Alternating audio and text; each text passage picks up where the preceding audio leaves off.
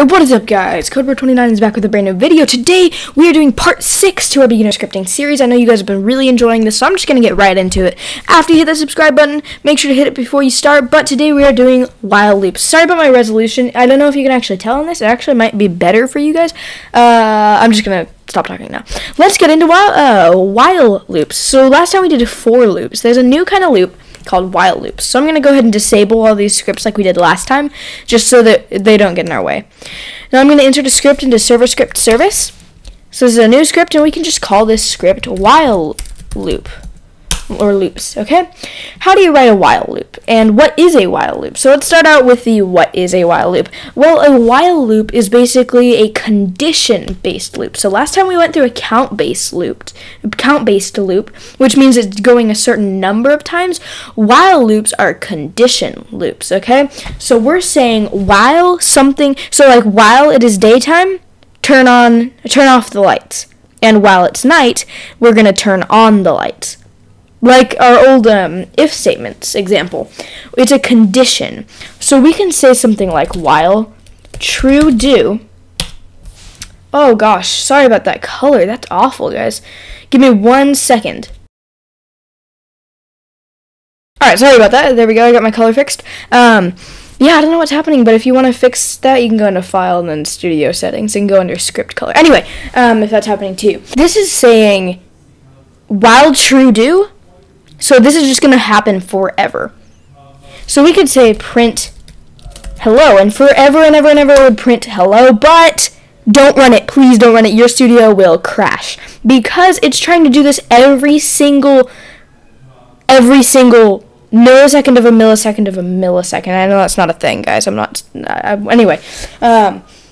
So it's trying to run forever and ever and ever, so we can tell it to wait. Wait 1 before it goes on, okay?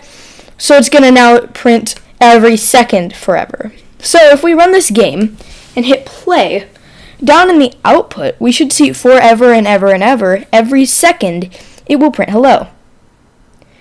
So sorry, my studio's just lagging. I'm not lying. All right, we got hello, hello, oh, hello, hello, hello. And it's saying this is how many times it's already printed it. 5, 6, 7, 8, 9, every second, okay? So that's the basic while loop, but let's go ahead and get a condition in here, okay? So let's just say local a variable, okay? And we're just gonna say hat equals hat, like that, okay? And we can just say while hat equals hat. It's like an if statement. We're saying while hat is equal to hat as a string, then we'll do this. So we can print hat, okay? And then we can wait a second. So every second, as long as hat is equal to hat, all right? As long as the variable hat is the string hat, then we will be printing it every second. So this should constantly print. But let's check out what would happen if we don't have hat set to hat. What if we had it set to lowercase hat? It shouldn't print anything. So let's go into the output. Because Lua is cap sensitive, which means it has to be a capital letter or a lowercase letter to work. See, we don't have any hats. Because we're asking if hat, the variable is equal to hat with a capital H. But here we're saying it is a lowercase h. So it's not going to print anything. But let's put it back to hat. And we're going to wait a second, and we're going to say hat equals hat. So now, after we've printed hat and waited a second, we've now changed it to a lowercase hat. Let's test it out. What do you guys think is going to happen? Because we said while hat is equal to hat. Watch this. This is cool.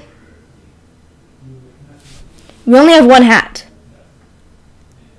Because hat was equal to capital H hat only 1 time. Because after 1 time, we waited a second and we changed it to lowercase hat. So now it's not going to run anymore.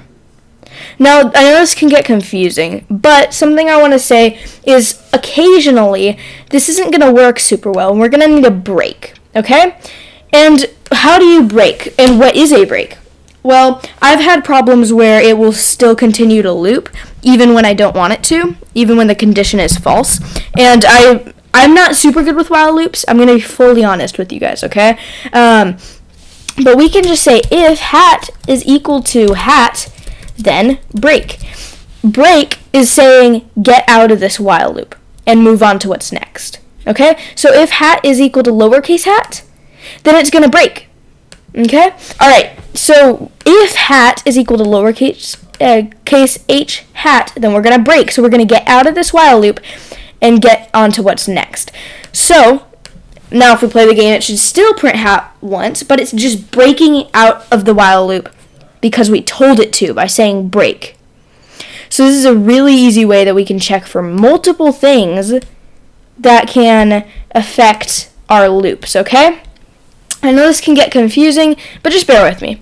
I'm going to go ahead and delete. Actually, I'm just going to drop a few lines, okay? So we've done all that, but let's get a little more complicated because, you know, I like complicated stuff. We can say while, wait, one, do, and then let's call a function. So let's create a function real quick. We'll just call this function print hello. I know this color is weird, we're going to just have to deal with it. And then we can just say print hello. And now we can just say, we can call, print hello. Like that. So this is just saying while wait one do. This is the exact same thing as whiting. I'm not, what's that dude? Elmer Fudd. There we go. I'm not Elmer Fudd. Okay. While true do print hello. Wait, 1. It's the same exact thing. It's just saving us an extra line and making our code a lot nice and easier to understand. It's still saying we're going to do this every single second, okay? It's the same exact thing as doing this. When we say while wait, and then we could even set this to 0.1. So it's going to wait 0.1 seconds every time it goes through again. So I'm going to go ahead and get rid of this. And we can just say after this, we can just have a variable called I. We'll set local I equals to 1, and then we'll say I equals I plus 1. So every time we loop through again, it's going to add 1 to I, and we can say if I equals 5, then break.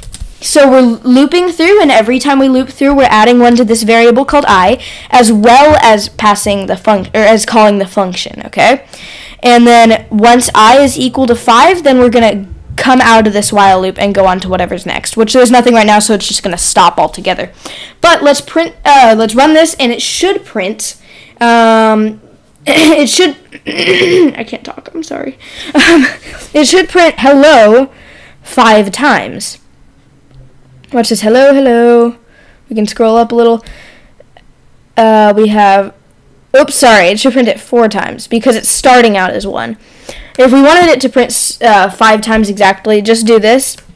Set I to 0. And then add 1 to I each time. And then that should work. And that is the basics of while loops. I know this was like a shorter video, but it's honestly a shorter concept. That's why it was a shorter video. But that is actually it. Just play around with while loops and make sure to add all that we've done so far. So variables, functions, for loops, while loops, printing. We have done so much. If statements. There you go. And then we can say like else print I is not equal to 5, right? Nope. We can play around. We can do tons of stuff. Eventually, I'm hoping to, when this series is over, because this series can't go on forever, I'm hoping to eventually, at the end of the series, have the last video be taking everything we learned and making an actual Roblox game with it. I think that'd be a fun ending, so make sure to like the video if you think that's a good idea and you want me to do that for the last part. Don't worry, I don't think we're going to be ending anytime soon. I'm planning to have quite a few more parts coming out, and I know you guys are enjoying these, so make sure to subscribe if you're not already. please do hit that subscribe button and click the notification bell because it helps me out a lot. And if you're interested, I've said this before, but there is a CodeBro29 Roblox shirt that I think is pretty cool. You can head down to the description and click that. It's only 10 Robux. So if you want to buy that for 10 Robux, you can. And you can help support the channel in that way. It may support funds for possibly doing like a competition at some point. I've thought about doing that. No promises, but it may support funds for that. So I hope you guys enjoyed this part. If you did, make sure to subscribe like I said, and I'll see you next time. Thanks for watching. See you later, guys.